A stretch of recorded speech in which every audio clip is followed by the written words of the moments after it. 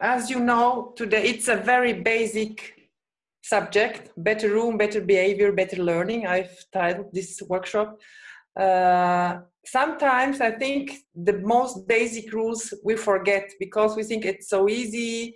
Yes, I will do it tomorrow or next day, and then the time is going on, and we know that we should do something, but we don't know. So I tried, ask maybe also your children.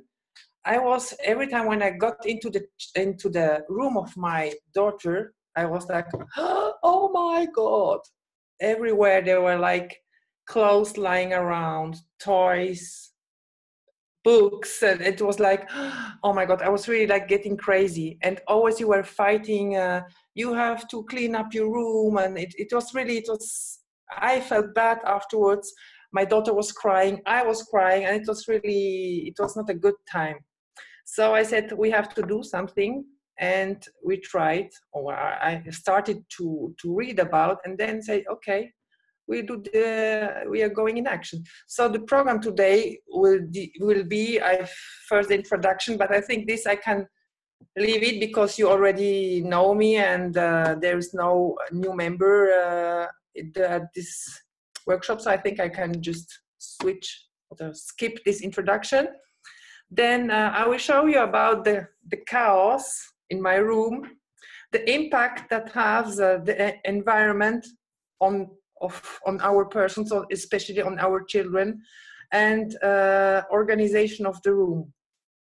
And of course, what my experiences were with my daughter and how it was before and how it is now. So I skipped this introduction, you know me already. So this is a first picture. So I don't know, if you see at this picture, what does it make with you? Do you say, oh, great, this girl is laughing, she's happy? But if you see at her desk, everything is lying around. I think she's a very creative person. But I think if you have to ask her, give me a pen or give me a glue, then she has to search on her desk and have a look after her things. So first of all, it needs a lot of energy because you have to look after it. Second, I'm getting nervous because I'm waiting to get this pen, and then we start to cry, and then again, oh, why didn't you clean up your room? And it's again and again, every time the same story. Also this room, if you go inside, it's like, oh my God. And if you think our brain is working normally, and if you see at this picture, it has already an incredible impact on our brain. So you have to imagine what the impact is on a child with ADHD or autism. So it's 10 times or 100 times bigger. And if you see around the eye, there is no island where you can rest your eye or just stand there and say, oh my God, I don't know where to watch, it's really chaotic. And I think that's also impacting on the brain of the children. They have no space, or it's really like the room is like shouting, like really like, ah. So if you see another room, I don't know what do you think, or what feelings do you have, Maria and Shaima and Irina, if you see this room, do you say, oh, it's like it is with my children, or do you think, oh, it doesn't affect me very much because it's a creativity? Or what do you have, what kind of feelings do you have when you see such rooms? I personally get very irritated in rooms like this. Yeah. And my problem is actually that this is, my kids keep bringing the toys down into our living area. So this, I mean, it doesn't get that messy, but it does get quite messy. Yeah. So they don't play in their rooms. Their rooms are basically where the toys are stored and where they sleep and where the clothes are, but then everything is brought down. Yes. I've took extreme pictures to see the impact. Of course, it's not like this, and also as it was with my child, but I think to get really the idea behind it, to see the impact, I took extreme pictures. I think so. I I can say I already got to this situation. And what you mentioned about the pen, it was in the other apartment was every day.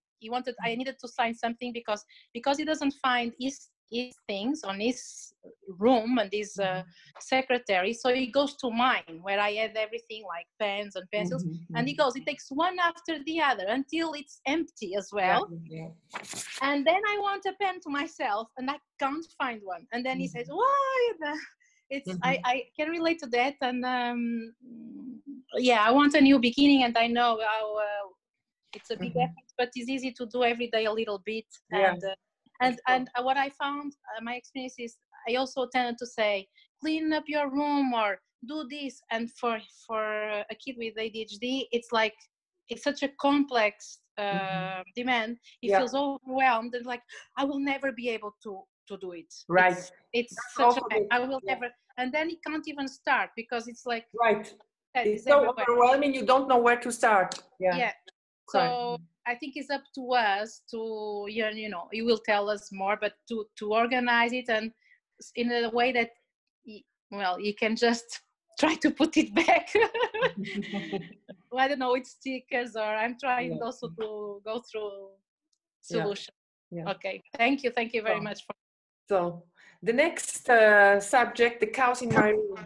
So the people get already very impressed if you walk into a room and you look around it, say, okay, it's messy or it's not, it's very cleaned up.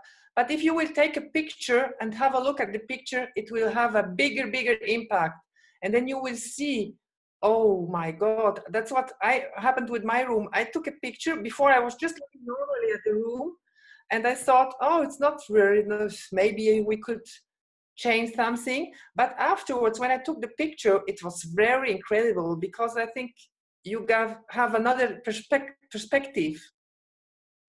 And I think what I suggest always is to do the picture and then try to analyze the picture with your child. For example, like what do you see? What does the room make with you when you're looking at the picture? And what does your child say about this room? Try to help them with adjectives. Is it loud? Is it dark? Is it messy? Is it it's chaotic? I think when you hear the adjectives, or helping your child with adjectives, you get very close to the feeling of your children, and you can really feel how they are feeling, or imagine how they are feeling. And I guess you can relate emotions as well, yes, so to that, so which is important to recognize. So when they come to that condition, sometimes in a school or somewhere, when they play with the friends, the same similar emotions they might experience. And you have to help your child, because I think it's too difficult to them to explain. You have to help them really. What do you think? It's your room dark, it's light, it's heavy, it's cozy, it's messy. Do I feel secure in my room? Because it's too difficult to explain. So if you just can give them a help, I think then you will get a lot of information already about watching together with your child the picture you took about of his or her room. Just what I said before, how does he or she describe the room? And then after that, you can ask your child, how does your dream room look like? How would it be if you could do, or if you could organize your room as you want? But there also help your child to with the colors, because the child maybe will say, oh, I would like to have this and this and this and this. So help him with the colors, materials, or you just wanted to say something, Irina? Yeah, I just say help with ideas as well. Sometimes they don't know where to start. So it's also very funny. What the children like to do is to make a mood board. You have maybe old magazines, or it doesn't matter what. Then you just tell your child, what do you like? And then just make different mood boards. One you make only with colors, one you make only with like objects, and one you make only like materials. Or what do you like? Do you like wood? Do you like more like, if it's fussy, like carpet? And then with this, after this, you can really match all these mood boards and find a direction, and try to find how could be, or what could be the imagination of your child, how the room could look like.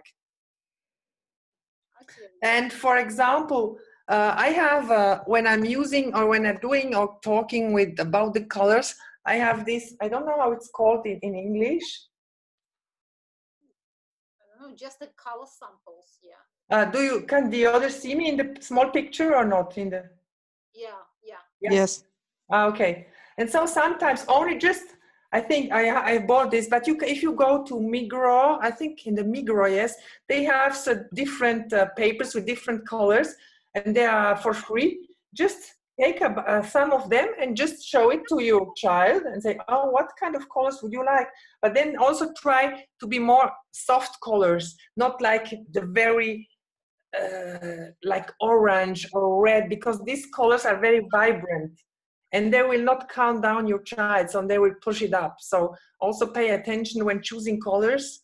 I know maybe the girls who would all have pink, but maybe say, okay, we can have a pink, but maybe a pastel pink, or match it with the black, with the white, or with the beige. So it's this calm and light touch of the room.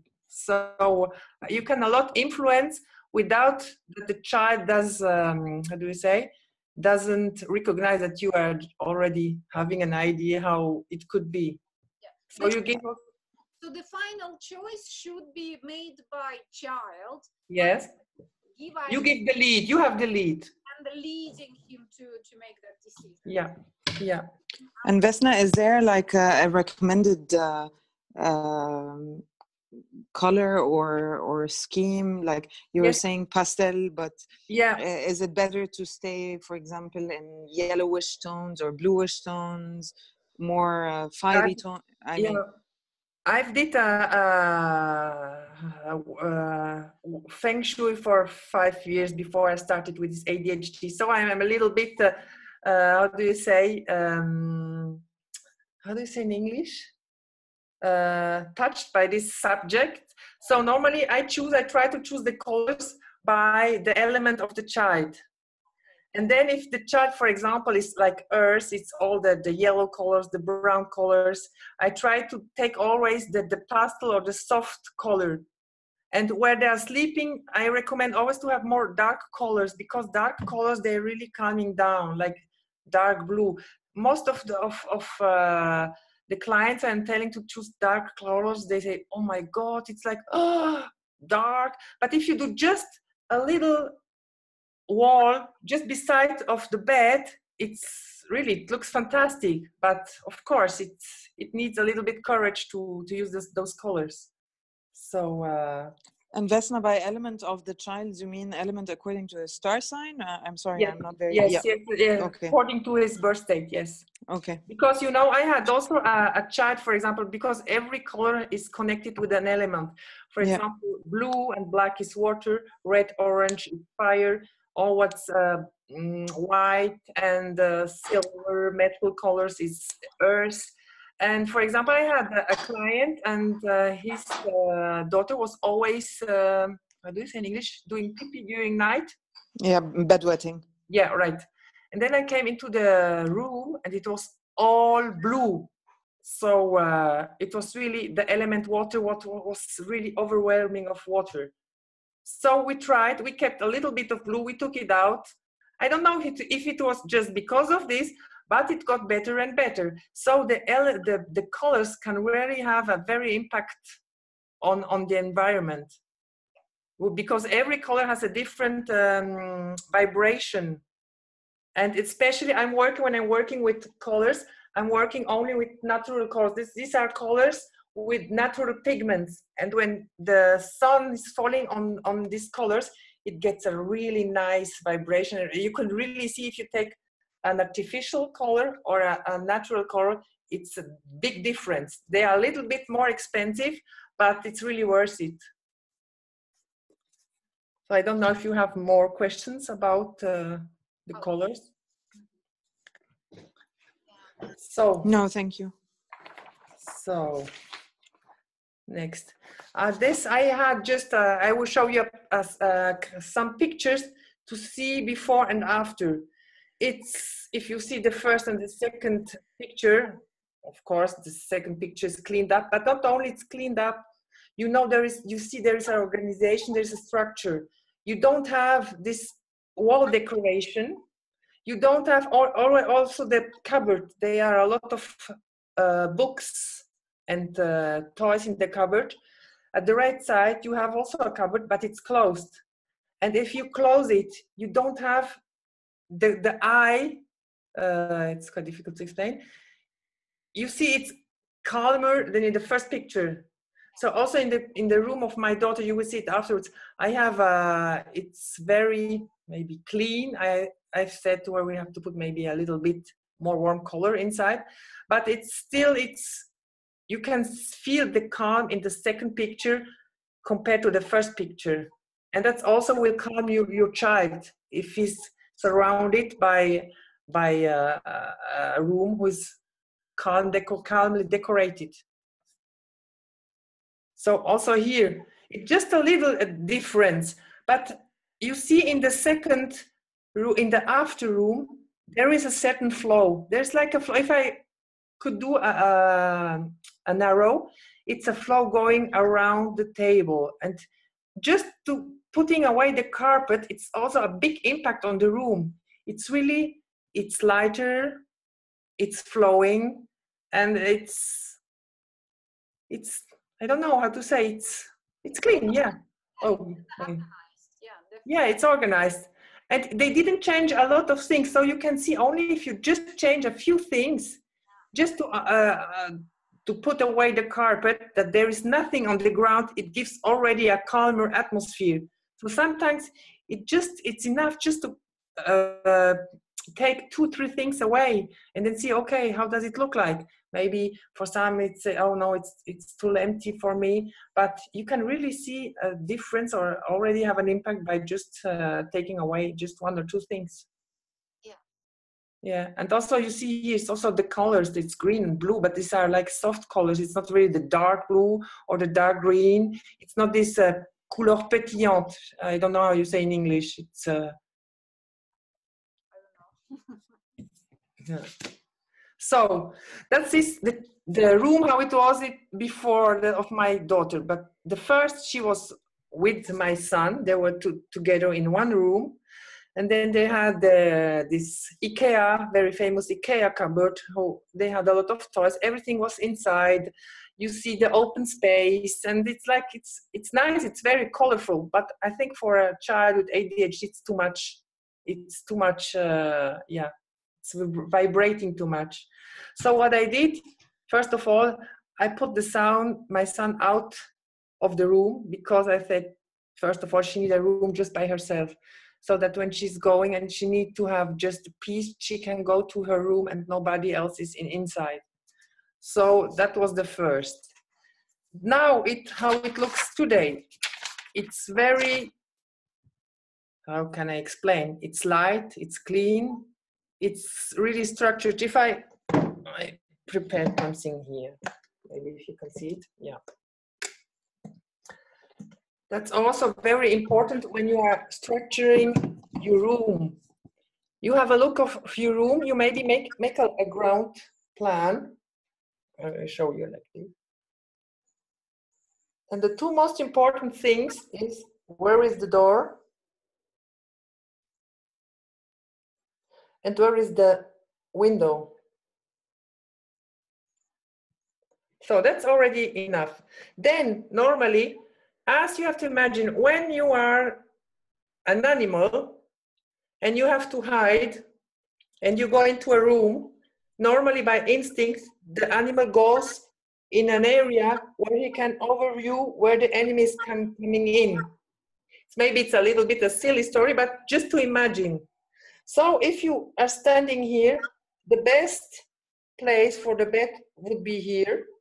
because the child has the overview who is coming inside. So he get not scared, or if someone is coming just and he doesn't see it. Or also this, in this direction here. So he can also see. So he feels secured because he has an overview of the entrance.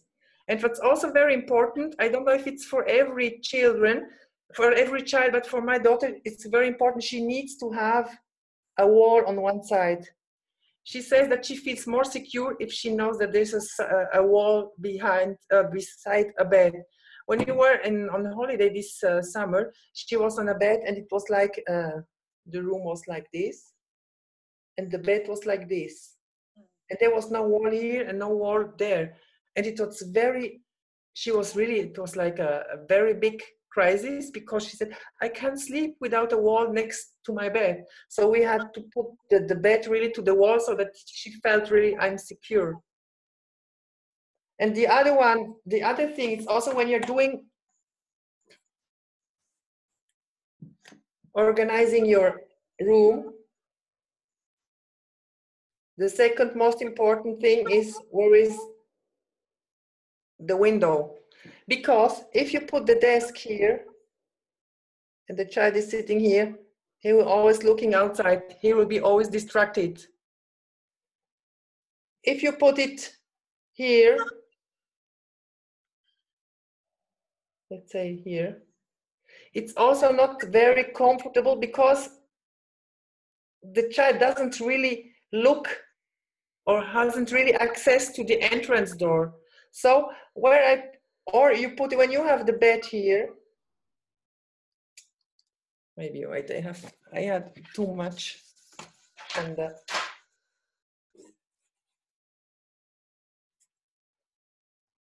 my daughter has her desk here, facing the wall, and the wall is completely blank, white. She has no distraction. She can see if someone is coming in, and she doesn't see, here is a cupboard where she has her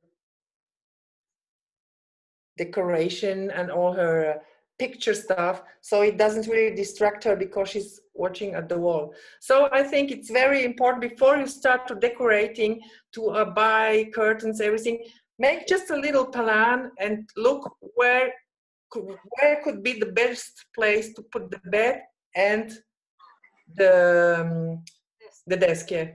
Also, what I don't really recommend, when you have the desk here and you have the bed here, so say, oh no, I would like to go to bed instead of studying. So maybe it's not a good idea. But of course, it's personal, and you have to try it out. Some children don't like it at all if you do it like this or this. So you have to try and maybe change a few times till you see that, okay, it's okay for me and it's okay for my child.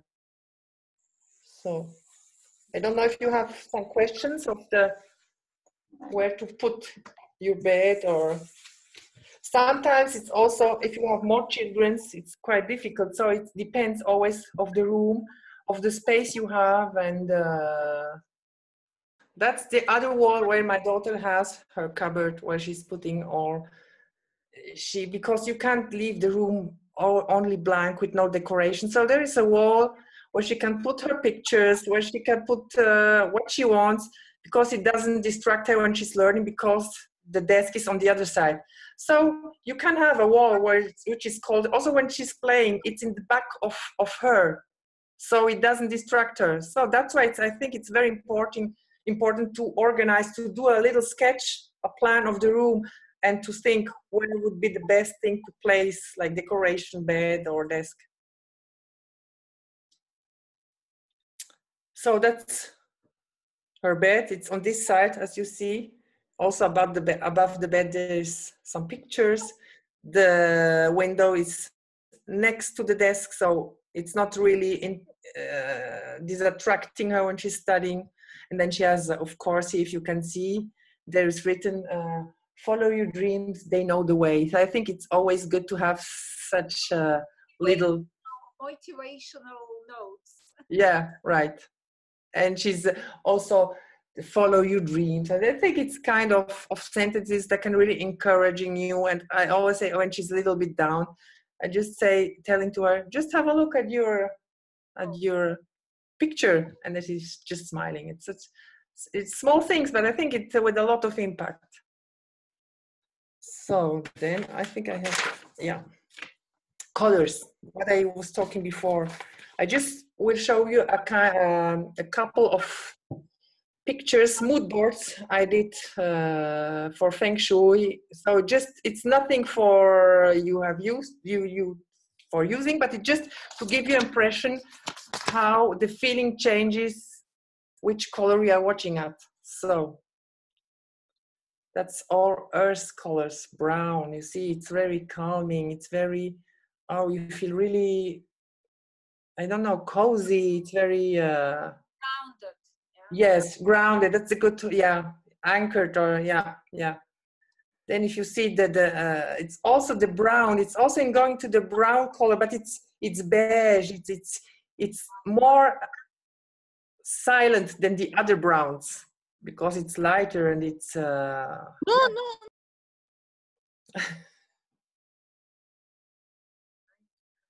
People come and go. Okay.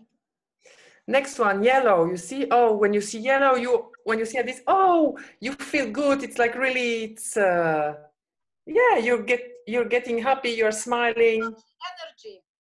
Yeah, and turquoise, you feel, oh, it's fresh. It's really, oh my God, it's like, oh. So you see the difference between this, oh, sunny, warm, and this, it's fresh. It's really, so to show you just the impact the colors can have on you. It's very impact powerful. Or the dark blue, it's again, it's blue, but it's still, you see, it's calming. It's really like, oh, so that's what, just a little bit, how do you say, sideways, just to show you how the colors influence on our environment. Yeah. So organization of the room, that's what I was talking before, how to structure the room, where to place the bed, the desk. And what's also very important for the children is the easy accessibility and quick accessibility and handling. Because if they have to go first, open the cupboard, then have a look, oh, I have to take out tiroir. How do you say in English? Tiroir? A drawer. A drawer. Yes. It's already complicated. So it's really as easy as possible and as quick as possible so that they don't even have to think about it, because after a while they get used to it and it's getting automatically. So it's easy accessibility also for the clean up the room, to place the toys and the clothes. So for example, that's why my daughter, she had before, if you can see on the right side here, there's a cupboard. And she has everything there, underwear, socks, and it was always like, oh my God. Then we bought this cupboard, and then she organized it. I bought this kind of organizers in IKEA. You can buy it. They are not very expensive. So now she's really organizing herself. There's slips and how do you say, bras? Bras, yeah. Yeah. Yeah, and where the socks are, that she did by herself. They're only gray socks. These are gray socks, and these are the long socks. These are the short socks, colored. And so she really, it's incredible how she become more organized. And it's sometimes there's still lying socks around. It's not that it's always clean, but as it was before, it's really completely changed. The same for the books. Before she had it in a book shelter, and now it's in the cupboard. It's closed. She knows where the books are, but it's closed. So you don't have all these colors. You don't have all these books in front of you. It's closed. It's clean, and you don't have it in front of your eyes. The same for her brushes, her makeup. She doesn't use a lot of makeup, but she still has something. So she really. And she also asked me, can I go with you once to IKEA? And then I buy for my cupboards. And I think it's very important also to include your children, to take them with you, because they can choose what they want. I think it's very, for them, encouraging them also, if they can choose for their room. And then they're also very busy and they're very proud when they arrange their rooms. Vesna, I'm curious to know, how old is your daughter? Now she's 13. Okay. But All right. it took about, let's say, 1 year and a half to get where she's now. So Yeah. a lot of work. Yeah. No, but it's already impressive. So Yeah, it's really, but it's well really, done. yeah. But yes, sometimes it's still, when I'm coming in and say, oh my God, you have 3 pair of trousers, you have 2 pullovers, then I don't start to say, just please, could you just put it where it has to go, and it's okay. And I'm also calm, and if it's one day it's really messy, I don't tell anything anymore, because I know she has improved, and it takes time, and shows that she has also the right to have one bad day, or even 2. No, of course. So yeah, we have them too. yeah, right, yeah. So the next is her studying place. So if you see, here is her desk. Just above her head, she has all the stuff she needs, the material. So she don't have to get up to get something. So it's also very important when they are learning or studying. It's very good when all the material they need, it's very close to them. So again, they're not distracted. When they have to get up and take something, then I could play with this, or I see this and this. So also try to keep everything close to, that they can just put their hand up to take something. It's very it's very helpful. And what helped me a lot with my daughter is this whiteboard. We love to work really with this whiteboard. So normally in the morning when she's asking me, I put her some mathematics. Yeah. And when she's well done, then I do like a little smiley, or sometimes just in the evening, when before I'm going to sleep, I go to her room when she's sleeping, and just writing on the board, I love you, or just you did well today. And so in the morning she's so happy when she's watching at the whiteboard, and sometimes also she's writing something for me. So it's something to an interacting board, even if it's mechanical, it's not on the iPad, but it's very good. But it's even better, otherwise they typing better than actually. Yeah. She's still using her writing skills. Yeah. What I'm doing also sometimes when she has to study for an exam, then you say, oh, Sophia, I'm tired, I'm lying on your bed, and you just do this resume on the whiteboard, and I'm watching, and then I'm asking her question, and then it's quite fun. So it's for both of us. So I think also we have to take it more like with the funny approach. It's easier for both. Yeah. The next, I took a picture from closer, so you can see here, she has organized by colors, like French is pink, mathematics is blue, yellow, it's German, and then also according the dossier she needs are also according to the color she needs. Mathematics, the cluster, it's also blue, and also in the agenda, it's also the same color. So she really know, okay, I don't have, that's what I said before, easy handling. Just keep it constantly, like she knows, okay, blue, I don't even have to think, I know it's mathematics. But it depends. For another child, maybe red would be mathematics, so you have to choose. For her, it was clear, mathematics are blue. So then, what is the next? That's her whiteboard, and here she has a weekly plan. So it's not so sharp, but it's like from Monday to, I have to have a look, to Friday, I think, yeah.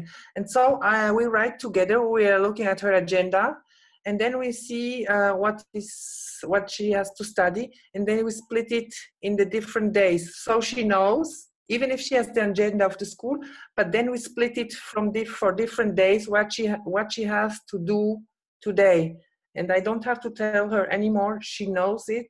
And she get a feeling to be independent, and more just to try that she is doing it by herself. You just stay beside of her, she's doing the planning. Of course, you still need to help her or him, but after a while she gets used to it, and she knows how to organize even later for her life, or when she will be working. So it's like a funny approach. I took also some, I found a lot of weekly planners.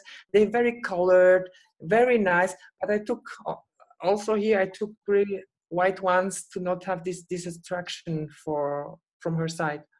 So Vesna, this is like a paper page from the planner? Or... Wait, I show you. I just get it. Okay.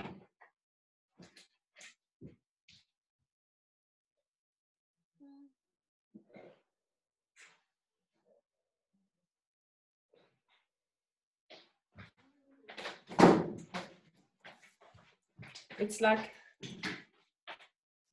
Okay, so it's ready weekly planner, so it's... Yeah.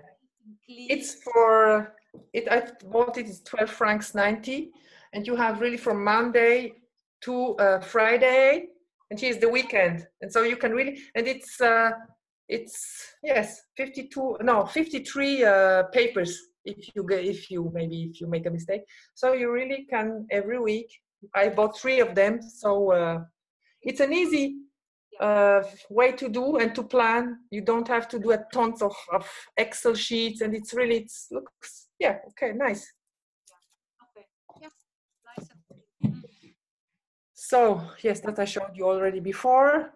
That's how it was. It's organized her wardrobe. Yes. So at the beginning, I told her just on the top you put all the sports stuff, then the pullovers, but it didn't work. Even if she can see that it's only sports stuff on the first cupboard. Then we said, okay, I will do it in another way. Then she did these different stickers, and we put these stickers. Today she doesn't need them anymore, but it was just to get her used to it.